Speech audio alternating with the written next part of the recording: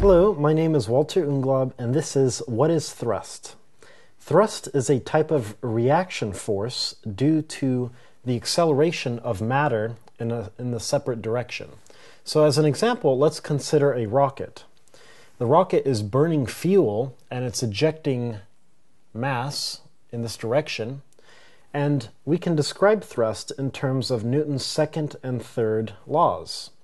So from Newton's third law, a force of an object 1 acting on 2 is going to be equal in magnitude but opposite in direction to the force that object 2 enacts on object 1. So in this rocket, we have thrust in the atmosphere due to the ejection of material through the burning of the oxygen fuel.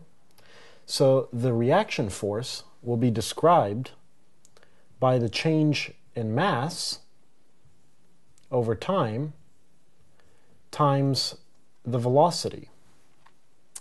So the larger this change in mass, the larger the reaction force, and of course, as the velocity increases, this force will increase as well.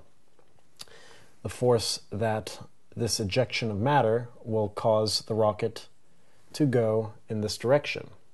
Of course, here I'm neglecting air resistance, but we see that this is a slightly different formulation than the type of force that we're used to learning about. We're used to learning about the force is equal to a constant mass times the change in the velocity over time. But here, this thrust reaction force is formulated in terms of the change in mass over time. So we see that this is an equally valid force because it also has units of newtons. In this case, 1 newton is equal to 1 kilogram per second times meter per second. My name is Walter Unglaub, and this is What is Thrust?